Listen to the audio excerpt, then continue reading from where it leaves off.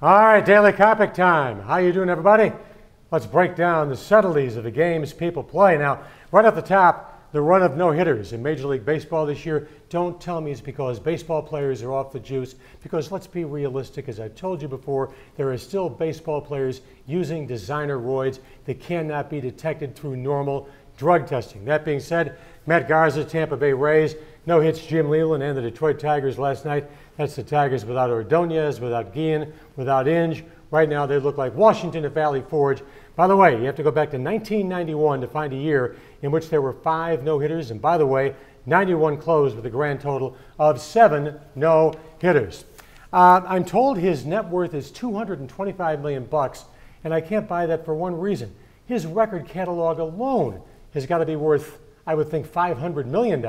Anyway, we missed this yesterday. Belated birthday greetings to Sir Mick Jagger, who turned, are you ready for this, 67 years young. And how vividly I recall a young Mick Jagger telling his audience at one time, "I would rather be dead than sing Satisfaction after the age of 30. Mick, while we say happy birthday, are you aware of the fact that Satisfaction is now 45 years old? This guy, in my opinion, always led the nation in one category: receiving bad advice. He led the Ohio State Buckeyes to a national title back in 2002. Do you remember the name Maurice Clarett? Wanted to leave the Ohio State campus, jumped to the National Football League, found out he was a half step slow. Well, Clarett is finally out of stir after having done 3.5 years in the joint on weapons and robbery charges. Guess what? He's re-enrolled at Ohio State, where he is studying ecology, and he says he hopes he will not be a distraction to the football team. Maurice, with all due respect, 19-year-old kids had the education span of a turtle. 19-year-old kids don't even know who Maurice Clarett is. All right, this guy, in my opinion, broke the code. It's a code I believed in 30 years ago. It's a code I still believe in today. Dallas Cowboys, working out the other day. Roy Williams tells rookie Dez Bryant, the boys' first overall pick, to carry his shoulder pads after practice.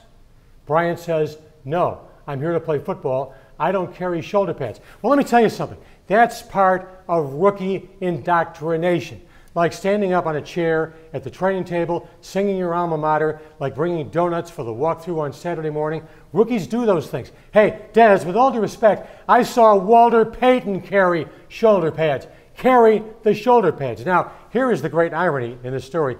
Dez Bryant may well replace Roy Williams, the former Detroit Lion, in the Dallas Cowboys starting lineup. You know, this was so gosh darn pathetic. I don't even know why I'm giving it the time of day. Did you see Carlos Zambrano's heartfelt apology on ESPN about his conduct at U.S. Cellular Field during that Cubs-Sox game when he was ready to pound lumps on Derek Lee? Carlos, wouldn't it have been a little bit more appropriate to apologize to your teammates before you go on television, before you go on ESPN, the worldwide leader in sports? You know what this tells me? The anger management, the renovation of Carlos Zambrano, it's going absolutely nowhere fast. Hey, if I'm a Cub right now, I'm not in the mood to accept an apology from Carlos Zambrano, and I guarantee you, before the year runs out, given the fact that right now the Cubs can't give Carlos Zambrano away, he will do something that will further disrupt the already dysfunctional Chicago National League Ball Club. Coppock's pick film of the day, another Michael Mann classic.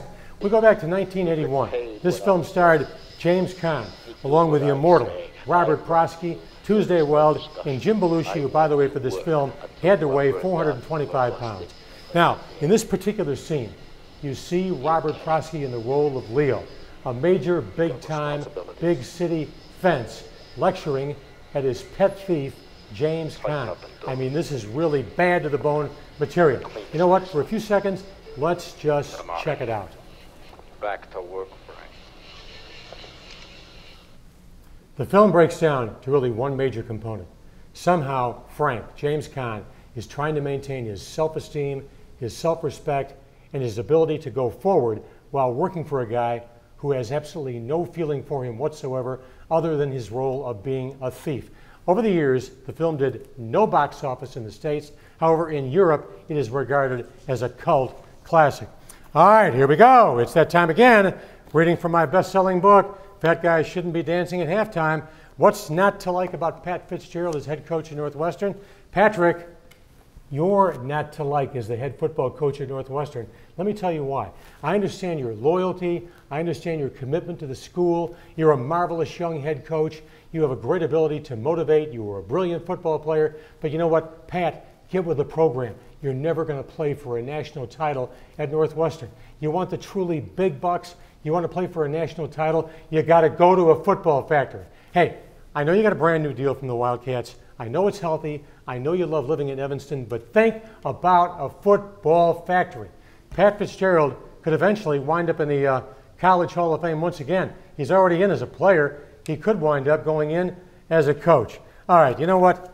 I just love these guys. Seems hard to believe they've been around for what, 16, 17 years? We go back to about 94, 95. Pearl Jam with their classic Even Flow. Now, here I want to remind you, don't forget, coming up on Friday, Anything Can Happen Day. No, it's Question Day. Give me your questions on Facebook. Any sports, any pop culture topic you want to talk about. We're only going to have 1 or 2 normal daily topics. The rest is going to be a Q&A. This is Talk Radio Comes to the Web, courtesy of my executive. Remind me to get some polygraph. Courtesy of our executive producer, Chris Shaw. And hey, check us out on Twitter. Check us out on Facebook on a daily basis. Maggie, I don't like you laughing at me. I'm very, very sensitive. We'll be back again tomorrow. Hopefully, my dentures will be in place. Until then, peace, love, and Eddie Vedder. So long, everybody.